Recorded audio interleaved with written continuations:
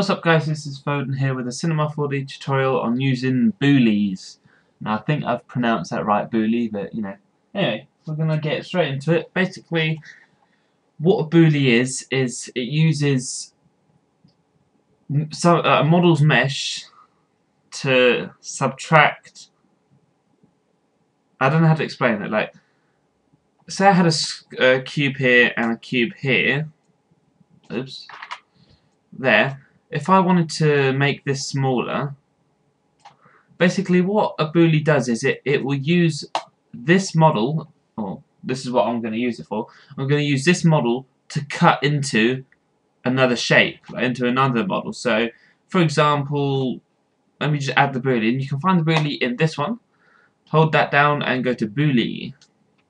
And basically what you want to do is you want to drag both of the cubes in, but drag the object that you want to be affected at the top. So the affected one will be at the bottom, and that becomes invisible. And if I just move this in, you'll see what happens. There we go. It basically uses this model to cut into another shape. It's very useful in modelling. Very useful. I mean, what I can do is I can just extend that out now, and I can leave it like that. Look at that. We got a new shape. Without going all fancy with it. However, it doesn't just have to be a square. If you want it to be a circle, like a sphere, sorry, drag that into the Boole, but that has to be at the bottom. So there we go. And if we drag the sphere to about here, now we got a, I don't know what kind of shape that is, but basically that's what the Boole does. It uses one shape in order to cut into another one. Now sometimes you may need to make the object editable. Editable. Oh, I can't say it. Okay, my accent. Editable. There we go. And to do that, you just select the objects. You can either click C for cat or Charlie, or you can click this button here.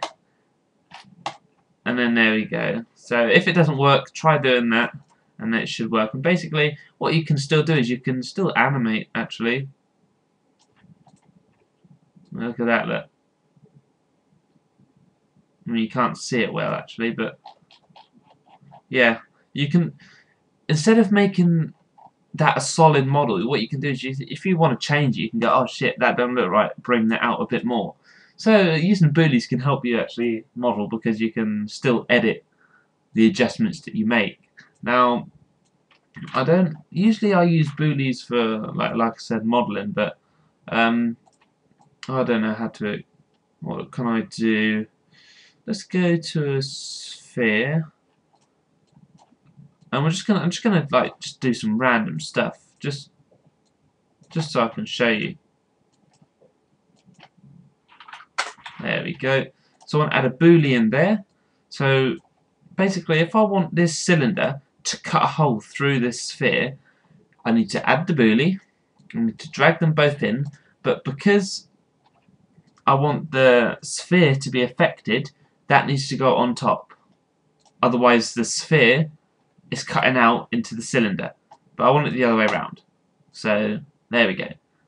So if that, I hope that makes sense, guys. You might find use for it when you do your modelling or whatever.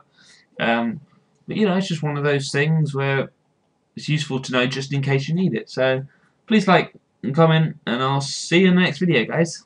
Peace.